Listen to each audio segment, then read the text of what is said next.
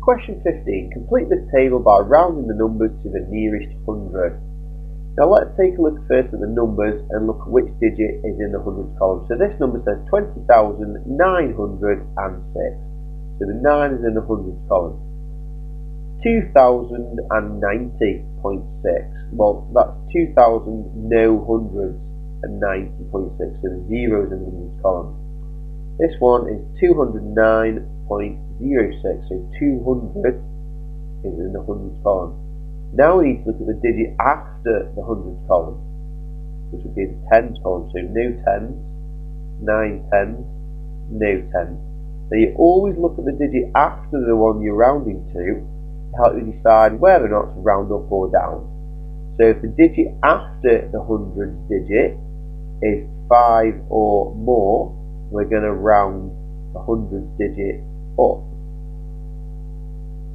If it is less than 5, we're going to round down, and the hundreds digit will actually stay as it is. So let's have a look. The digit after 900 here is 0, which is less than 5, which means we need to round down. So 906 will actually round down to 900. You can't just call it 900 because 20,906 is a long way off just 900. It's a whole 20,000 off that. So we need to make sure that we put the 20,000 at the start. So for the nearest 100, that's going to be 20,900.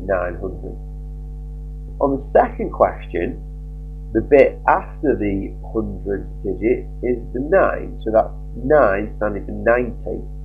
Now 90 is above 50. And the 9 is above 5, so we need to round up. So 90 to the nearest 100 is 100. So this is going to end up being 2,100, because 90 rounds up to 100. You don't put the 0.6 on the end, because if you put the 0.6 on the end, your number will not actually be a whole amount of 100, and it's got to be a whole lot of 100, which is 2,100, which is 21 lots of 100. Put the 0.6 on the end and it won't be a full amount of hundreds. The final one is 209.06. Well, the next digit after the 100 digit is 0, and that is less than 5, so we're going to round down.